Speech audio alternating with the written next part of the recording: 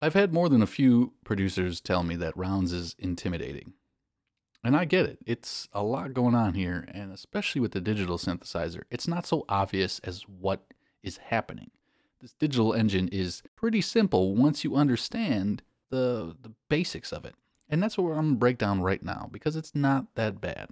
So to start, I got my old initial patch, and I've right-clicked on Sound Block E, because this is just going to give us one instance, one digital synthesizer. What you hear is the good old boring sine wave. Remember, Rounds has 3 sine wave operators. Operator 1, operator 2, and then this hidden operator that you don't know about, which is the carrier. Okay? You don't see it, but that's what you're hearing right now. Operators 1 and 2 are simply modulators of the carrier. So when we compare this over to FM8, and I hit a key, you have the lone sine wave output carrier running out to the output, okay? The way to recreate rounds inside of FM8 would be to right-click on D and E and enable 2 more operators that are going to modulate F. So essentially, if I wanted to use D as a modulator of F, all I have to do is click here and give it an amount.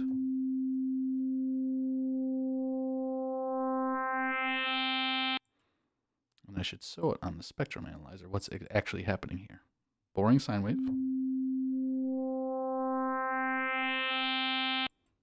More complex waveform thanks to frequency modulation. Let's do it in rounds now. I have the carrier sine wave, and I'm going to turn up the modulation amount of FM1.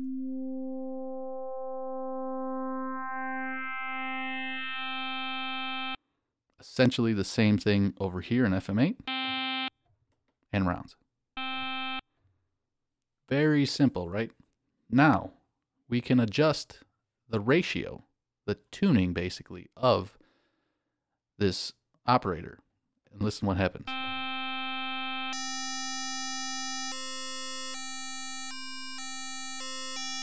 So from 0 all the way to 10. Let's put it at 3 once, and let's do the same thing over in FM8.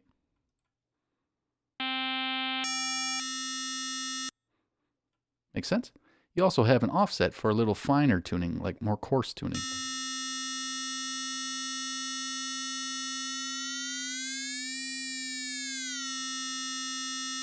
Which you have right here in rounds, below.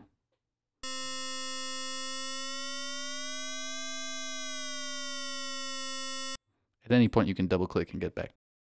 Now, if I was to use FM2 and I wanted to introduce a more complex sound by modulating again, we could do this.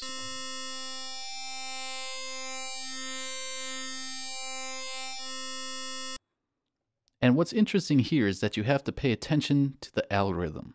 Rounds has 2 different algorithms. The first is a parallel design. 1 modulates the carrier, 2 modulates the carrier. Independent of each other. They're not getting involved, okay? They're both just talking to the operator here.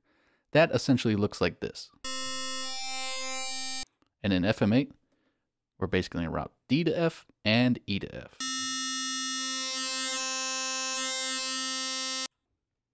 Very simple. Now, we could also do a serial design. Listen to the difference in rounds. Let me actually start with the parallel and switch. Very different, because what's happening here is 1 is modulating 2, and then 2 is modulating the carrier. So it's kind of like this doubled up. To do this in FM8, we'll show it off like this.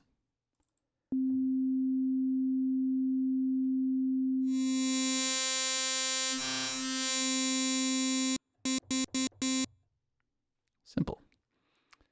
Last thing I want to show you is that you have the option of adding feedback, which can really make things interesting. So in rounds, check what happens when I turn up the feedback knob.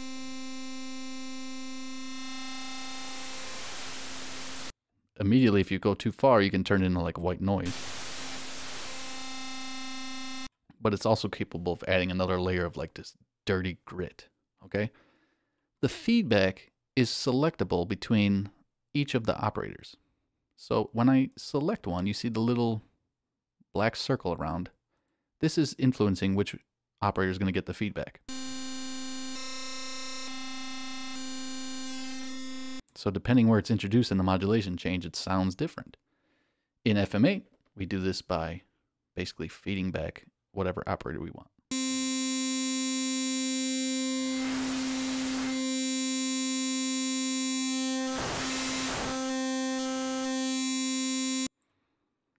So you kind of see the differences. This is a very simple 3-operator design, so you don't have to get too complex. Look at, there's 6 operators. We could have different things going on all over, multiple feedbacks across the way, filter and saturation. I mean, it's crazy. So all this could get far more complex than we could ever imagine doing in rounds. And look what happens. What does this sound like now?